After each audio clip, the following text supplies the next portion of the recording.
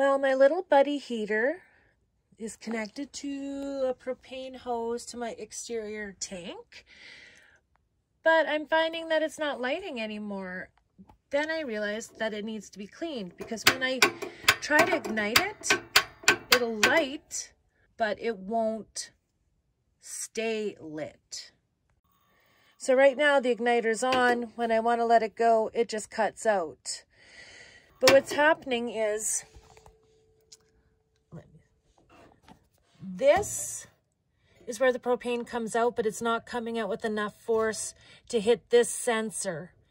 If this sensor doesn't get hit, it shuts down the line of propane to this switch. So I'm gonna need to clean it. I didn't have Q-tips, rubbing alcohol, or compressed air, so I made a few modifications. Make sure to disconnect the buddy heater from your propane source before cleaning. So I used this little eyelash brush, like a little scrubber. I dipped it in some peroxide, and then I just put it in here and started cleaning.